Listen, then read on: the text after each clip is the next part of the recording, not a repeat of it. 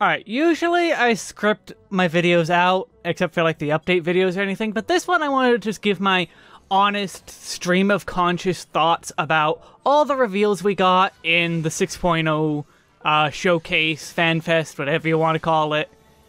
And I'm just gonna go through things. I have a list of notes here to give me topics, and I'm gonna be as spoiler-free as possible, but when I talk about the story part, I'll be spoiling stuff, of course, just because there's no avoiding it. But if you've not gotten to the current expansion or whatever, I'll be as spoiler-free as possible. And if you can't look at the video bar, I'll have each section broken up. Skip the story section if you are not currently caught up. But otherwise, I will try to be as spoiler-free as possible. But yeah, let's get started with the title, I guess. Endwalker. I mean, without getting into the spoilers already, it's functional. I don't really have too much to say on the name. It's fine. The fact that it's if we shorten it to 2 letters, it will be EW. EU. This is the EU expansion. I mean, they're not thinking about that when they're naming things, but I mean, it says what's on the tin. Or what's in the tin, I should say. It's fine. I don't really have... I saw a lot of reaction to that being like, oh man, that's cool, or oh man, that's really lame, and it's like, I'm in the middle ground. I don't really have much to say about it besides story spoilers, and it's fine. It's fine, that's it. But when we get into the next thing, the new jobs, that's where I got a lot to say. First, we have Sage, which, what the hell are those fin things? I already forgot the name, but it was just this big name that was like, new lists, that's it, new lists. And like, that's a mouthful, but they look cool. And it's a really interesting looking job. Like, for it to be a healer, that it looks interesting. It looks like it might have a focus on more DPS, just because of it being giant lasers. But, I mean, it's still going to be a healer in general, so we don't know. The big thing, though, and that led to a bit of speculation, was the augmenting their own abilities. I immediately saw people start suggesting that this might be the return of Cleric Stance. And for those of you who don't know, Cleric Stance was something from A Realm Reborn and Heavensward that would swap your mind and intelligence stat. Before, DPS for a healer was based on your intelligence stat, and healing was based off of mind. So you used both, but you could only ever get mind gear.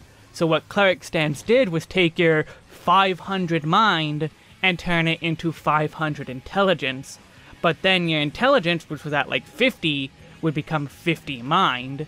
So your heals would become really weak, and your DPS would become really strong. Which a lot of people do seem to want that to come back because they don't like how it's just, oh, spam healing and DPS is just so simple.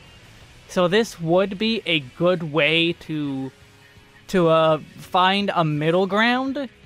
A middle ground for those people who don't care about Cleric Stance coming back, and those that do, all the people who want it back.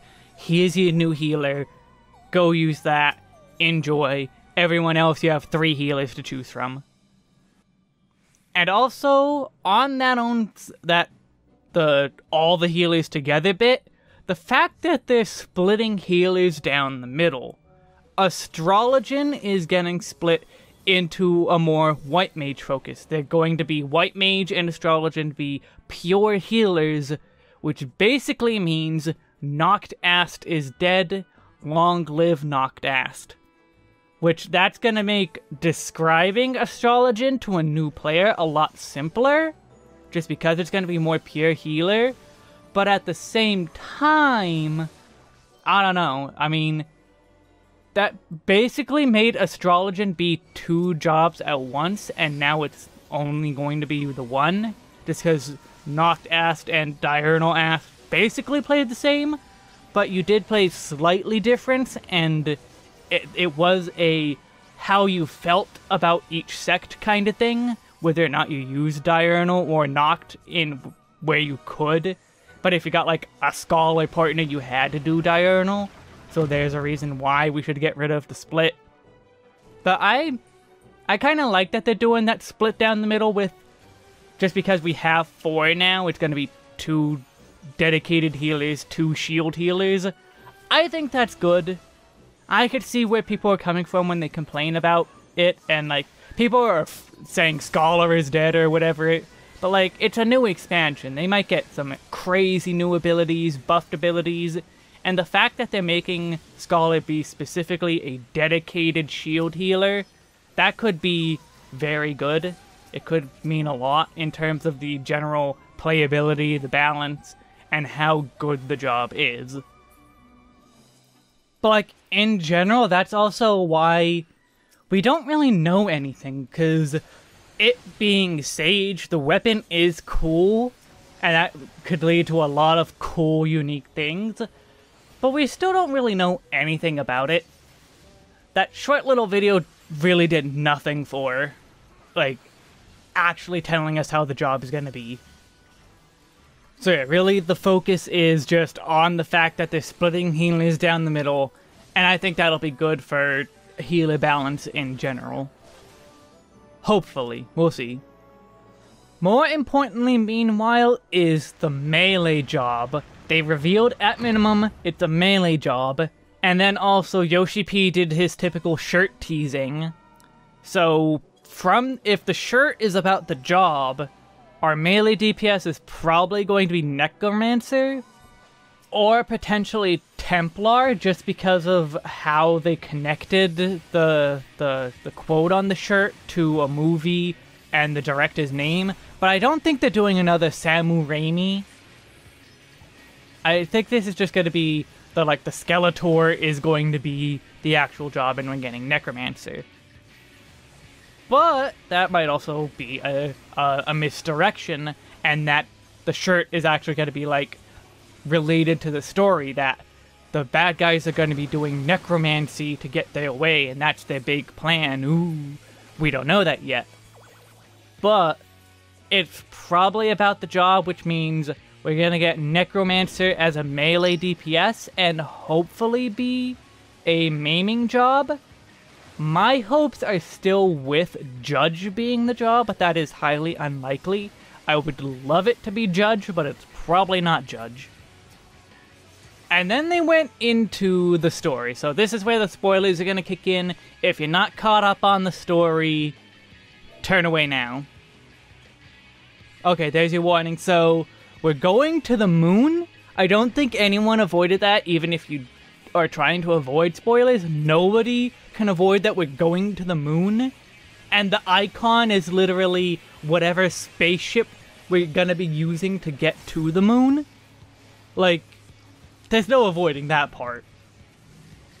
The thing is, though, how are we going to get to the moon? Is it going to be like, when we get to Garlemald, whatever that giant tower is in Garlemald is going to be how we get to the moon, and that's where the big battle's going to take place? Like, why are we going to the moon? That is... The most we saw of the moon was in 3.x and all that, and all, like, the Ashian scenes of Elidibus on the moon. But also, Xenos is just there looking all bored still, like, come on, let me do the fight already, I want to kill, let me just do this already. And Fandaniel has his secrets, who knows what the secrets are, and they're gonna be answering all the lingering questions left about the final days, what is going on with Zodiark and Hydaelyn. Are we gonna kill them both? I think we're gonna kill them both by the end, just because there can be no primals. But also, maybe killing Hydaelyn would also kill the planet, so who knows? But then maybe we become Hydaelyn? I don't know. There's a lot of stuff they could do with that. But again, overall, they didn't really tell us anything. Yeah, like, we kind of knew that we were going to get everything answered, especially when 6.1, that's the new story. 6.0 is the end to the Hydaelyn saga. After this, it's a brand new story. Everything started by 1.0 is done. Well, there is the raids. But other than the fact that there is going to be the side story raids answering some questions too, in general, this is it. 6.0 is the end. All of the questions have to be answered there.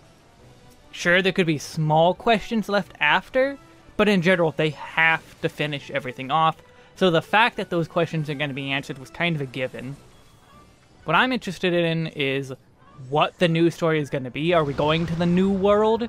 Are we going to be rebuilding Garlemald and all that? What all is going to be happening? And also, there's the Beast Tribe on the moon. Why is there a Beast Tribe on the moon? So that just says that we're going to be going there a lot and not just for a short visit. There's got to be a lot to do there. Which is going to be weird because it's the moon. But I guess that means the speculated Zodiark is the moon isn't quite true. He might be part of the moon, but he's not entirely the moon, because if we kill the moon, because we got to kill Zodiark, then how would we get back to the moon? How would you get to the Beast Tribe? We wouldn't be able to. So I guess they at most answered a couple speculations, but not really much there either. To be expected, they're just going to give the overview and let the story itself do the talking. And now, getting away from the story, let's talk about the new location they revealed. Radzat Han and all of Thavnair.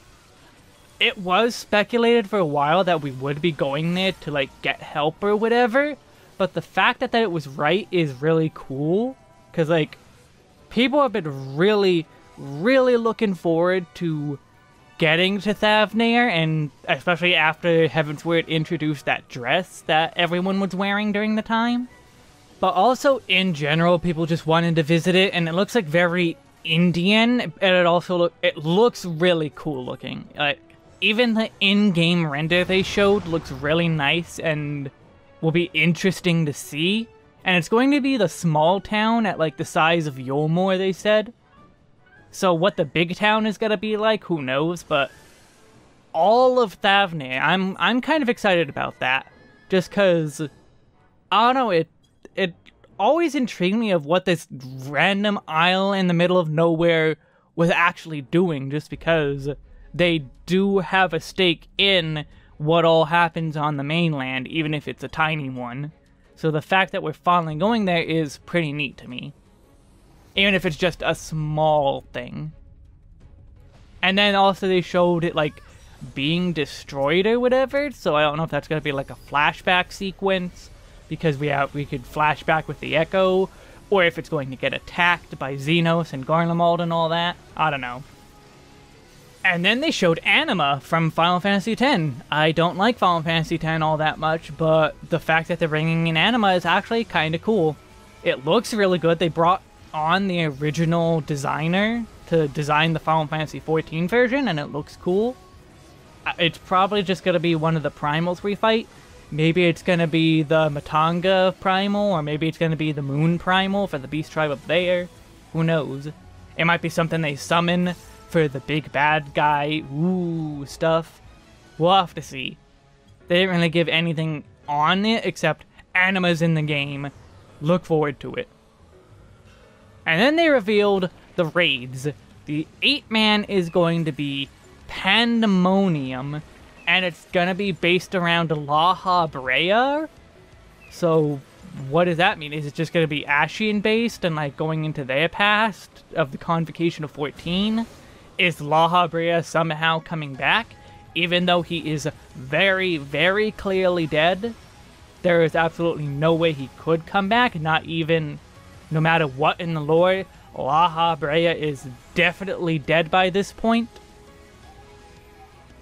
And then the 24-man is going to be lore? I mean, Eorzean lore, I mean? Then it's like, that could be anything. It's lore that has remained a mystery. It could be something to do with Gelmora. It could be something to do with something Allegan. It could be a lot of things. There's a lot of Eorzean lore that is technically a mystery, so that really doesn't say anything at all. But I mean, I at least can say the ideas have me interested, but thinking more about it and not just pure reactionary, I don't know. We need more info. That's really my thing. Just because Pandemonium, cool name, La Habrea is the theme somehow. But how is La Habrea connected at all? And then Eorzean lore means nothing, so we shall see on that as well. They're also trying something new with PvP with no role restrictions. But again, we still need more info of what is really going on. Like, it sounds interesting and might actually make Final Fantasy XIV PvP get a lot more people interested, but in general, it's like, whatever. Like, who cares? PvP really isn't a thing in this game, and unless you give us a reason to consider it a thing, I don't really know. I plan to probably give it an earnest shot, depending on what actually it is. Because, I mean, it does sound interesting, and depending on the rewards, I'm interested. I think the gear set they show that looks really judgy was one of the specific rewards that they were giving, which I kind of want that armor, but what we have to wait and see. That's really all there is to it. Until we wait and see, there's probably at the event in May, things will actually mean more, but as it stands, this was a lot of teases and not a lot of substance, except for like Sage was like the biggest thing. Though I guess there is a couple other things that they tease that are like, oh my god, this is huge. Like, the next thing isn't one of those, but it is something that they should have did before, and that's splitting up role quests into 5 sections instead of just 4. Because that's literally how the game works. There are 5 roles. There's tank, there's healer, there's melee, there's ranged, and then there's mage. Ranged and mage are not the same, both in the game programming and, I guess, in the lore now. Like, they're specifically not the same thing, no matter how you look at it. Just because, like I said, in the game mechanics, they consider ranged and mage different. One of each will give you a 2% buff. 2 ranged will give you a 1% buff. So this made sense. It really should have been how it was to begin with. But it could just be because of how the plot of Shadowbringers was set up as why we only had 4. But I don't know, it could have also been a rush job or something. But the fact that we're getting 5 now is good and really should have how it always been. And then they announced Trust Editions, and they didn't really say much about it, except for the fact that we're getting Istinian as a trust, which will probably play into the story is all. And all I have to say on that is, small block cottages! Moving on is the Gold Saucer. And they're doing a new game on the level of Mahjong, which could be Blitzball, because people really, really, really want Blitzball, or it could be something else. Who knows? I didn't really say anything, but it has to be something complex like Mahjong and would use a lot of work. So it's something big, but also Mahjong technically isn't big, because it's just poker, technically. But there's a lot of rules in that, and so, like, what exactly that mean could be taken several different ways. It could be, I don't know. Blitzball's not off the table, but I do have my doubts, because just theoretically, Blitzball is a lot more than Mahjong. Like, just think back to playing Final Fantasy X Blitzball and how much really went into that. How much is going to go into this version of Blitzball if it's Blitzball. So what it actually is, who knows? But it might be Blitzball. I'll give people that, but we'll have to see. And then, but less of what we have to wait and see, and more just Doom has already been put into place, is farms. Or, as I call it, Final Fantasy Stardew Valley Edition. I will spend all of my time on the farm, depending on how they do it. Like, if it's not like, kind of like Facebook farm game where you're waiting hours and hours. If it's more like Stardew Valley, I will... Oh my god, I'll spend so much time there. Oh my god, so much time. I will be addicted. I will never break my 14 addiction if they get this idea right. Farm, the island, whatever you want to call it, it's gonna be amazing. All your minions can run around, so I'm gonna throw a billion minions everywhere. And then there was someone in Novice Network had a really, really good idea. Depending on if we get Beastmaster as a limited job, all of the beasts we tame can be put on the island. That is a really good idea, that if we get beasts, that we could put all the beasts we train on the island. That would be really cool and just seal the deal. And then they went on to finally announcing Ishgard Housing.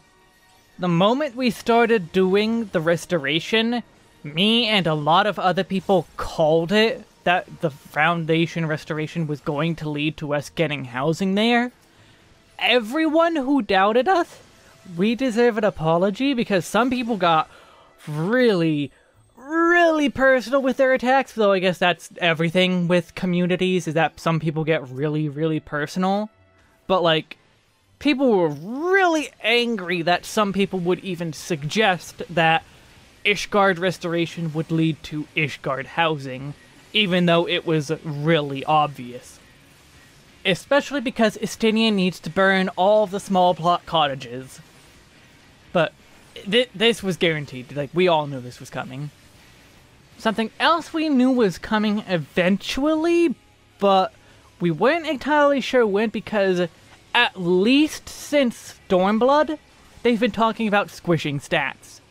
But now, finally, they're actually putting it into effect. And it's going to be effectively, according to them, an 80% stat squish. An attack that does 50,000 damage will now only do 5,000. Or no, 10,000. They said 10,000. So yeah, an 80% stat squish. That is huge.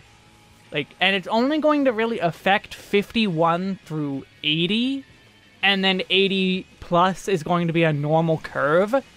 But still, that is crazy huge.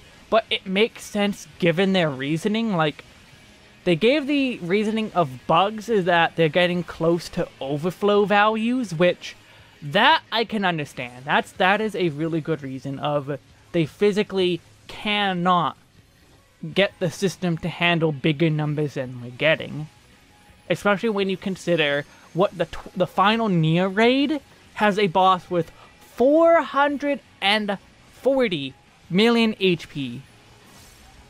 And then when you really, really consider that we're going to still have to go up, we have to progress to higher numbers, getting higher than 440 mil, we would probably see an enemy with 1 billion, or even multiple enemies with over 1 billion HP in the next expansion without a stat squish. So this was really kind of needed for the system. But also they gave the reason of flying text getting too big, which no, for me it's not too big. Let us adjust the size even, but they also said it's because, like, the graphical intensity is going to break stuff. Again, another reason bugs, that's legitimate. But if it's like for us getting too cluttered up, no, I like my flying text. I want to make it bigger. I want to move it off to the side so I have a running total of all my numbers so I could see them better. And like I would, there's a lot of stuff that I want with the flying text that I would just go hog wild with. But the fact that they're squishing it makes sense. I can't be angry about it, even though I was really happy when I finally started getting 100k crits on Dragoon, and now that's just gone. It's going to be a 20k crit. And that is kind of upsetting, but at the same time, what can you really do? They kind of had to change things in some way without just letting the game fall apart even more than it's already falling apart. They literally built this game on the back of a corpse. So the fact that it's running at all is a miracle. And on that Stat Squish aspect too, they're also getting rid of belts. Which is huge, because as a raider, having to spend 6 weekly clear books to get a belt if I didn't have to get the Tombstone belt was really annoying. Where accessories are only 4 books, belts were an extra 2 weeks of rewards I had to put towards the belt. Like, yeah, maybe if I got a drop, that means I could put those books towards something else. But at the same time, it really didn't help anyone. They were just in the way. They didn't show up. At least rings and bracelets and all that do show up on your character. I even have a necklace part of my glamour for my Dragoon. I used the one scarf. Or, well, I used to before this glamour covers it up, so it really doesn't matter anymore.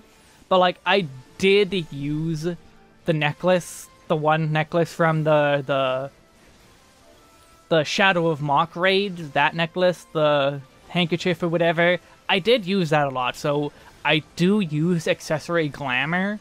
So getting rid of belts all around is just really, really good. And also it spawned the absolute best memes. So many jokes about Nomura and his belts. That the Calamity Salvager, when 6.0 hits, is gonna look like Lulu, because her costume is like 90% belt. Like, there was so many good memes about removing belts. I laughed for hours at it. It's great. So it's both great as a raider, great as a casual player, because that's less gear you have to keep up on, and just great as a joke, too. So many good memes. But yeah, it's great all around. I am glad they're getting rid of belts. And the whole worry about the materias going missing, who cares? Like, materia from Shadowbringers is going to be worthless once we get into the next expansion, unless we're keeping grade 8s for Shadowbringers, and they're going to condense in the Stat Squish, going to condense materia too. I didn't even think of that. The Stat Squish might affect materia, and so the new expansion might still use grade 8s, so maybe we do want to stock up on that? I don't know. Huh. But moving on ahead, we have Datacenter Travel, which sounds super messy from how they described it, because it's going to involve logging off to transfer you. So it's probably going to be like really broken and really messy and probably like super limited, like once an hour, just because of how limited it's going to be. Like, the system genuinely cannot handle this, it sounds like. So the fact that they're getting it working at all is going to be a miracle. But also, this is a step towards the mega server everyone seems to want. But also, a lot of people don't want, because they want to keep a Balmung where Balmung is. But depending on how they implement this one, it could be really cool, but it also could be really bad, just because of how limited it might be. Can you even do content with people when you world visit or data transfer visit? The uses might be purely on the social side, and so anyone wanting to do like cross data center raiding will be out of luck. But there's a lot of ifs in the air of, once again, we need to see them describe the full implementation. We need the full list of details, and from there we can decide whether or not it's actually good to have. But what is also definitely good to have is we have the 5.5 release date, and also the release date of the PS5 beta.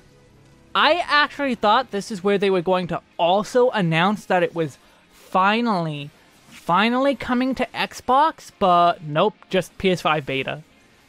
But really cool though is PlayStation 4 owners get a free upgrade to the PS5 version. Most people are probably already playing the PS4 version on their PS5s if they have a PS5, but now it's an official PS5 version, free upgrade, free just being better. Hopefully it is actually all really, really good. They are touting really fast load times, which I have no reason to think they're wrong, just because I hear that the PS4 version on PS5 is really fast, and it comes with 4K support, so that's also really cool, which means 4K support for PC is going to be much more supported probably. And just all around it's a good thing in general. I'm just really surprised that there wasn't some kind of announcement of, hey, we're coming to Xbox. Just because that's another thing people really, really have been expecting, etc, etc, etc. And just, it's been in the pipeline, quote-unquote, for a long time. But it just, I guess it's not gonna happen. Maybe they decided it's too late in the game's life to bother with an Xbox version. But I don't know, it depends on what their plans are past the Endwalker expansion. How many expansions do they want to do? Do they want to just do one more? Have a 7.0 be a nice big adventure? Do they want to go to 8.0? At that point, I think if they wouldn't go to 8.0, it would be good to do to do an Xbox version. So just stopping at PS5, I don't know. Maybe they're still just unable to bring it to Xbox. Maybe there's some kind of server issue. I don't know. That would have to be something that you have to talk to them about, but I'm still not entirely convinced that it won't ever come to Xbox, but the hope dies a little. I don't have an Xbox. I've never even owned an Xbox console, but getting more players into the game is always good.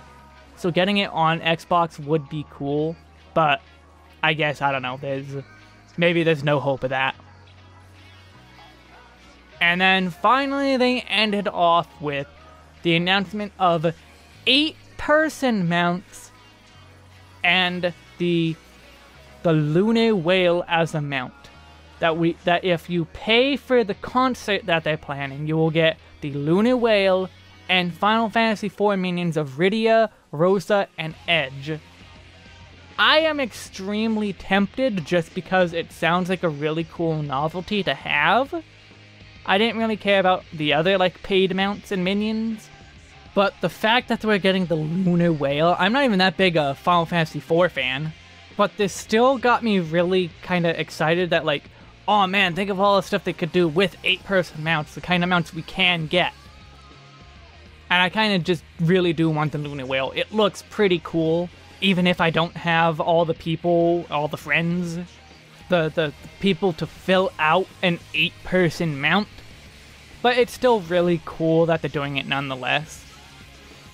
I don't know, I'm considering it, but I don't know, I don't really have a use for an 8-person mount. It's just the possibilities have me more excited than the actual Lunar Whale, I'd say. But the Lunar Whale itself is still pretty cool. Yeah, that's basically all the stuff I wanted to talk about from Endwalker. I gave myself a night to sleep on it before I actually talked about it, and really came out of this thinking, you know, that really didn't answer a lot of questions. But the fact that they are doing that they announced they're doing a second event in May, kind of made that make a lot more sense, because across 3 FanFests, the first usually is just the hype. They reveal 1 or 2 things, and then they get the hype going. The second one reveals a lot more, and it's just the big super event. And the third one's the rounding it out. Not as hype as the second one, but still just rounding out everything we knew, etc, etc. So really, yeah, there wasn't really all that much to me. But what we did get, I did like for the most part. And especially the farms, I am so afraid of what farms are going to do to me. And I'm hopeful for whatever the melee job is. There's a lot. We'll see. We have until May. We have all the way until May to marinate and really think on all the info we learned. But I guess until then, we just wait and hope that the developers get time to just pound out all the details and make something amazing. I'm looking forward to the future and everything Endwalker is going to give us. But until then, take care, and may the power of an Nidhogg lay waste to your enemies. And thank you to all my patrons. And an extra special thanks to Deva, Ethan Olson, Evan, Jamie Cotterill, Kyle Steinhauser, Meowfie, and Valet LLC. Thank you all for watching, and if you'd like to join in the patrons, the link is down in the description, and you can join the public Discord, also in the description. Thank you for watching.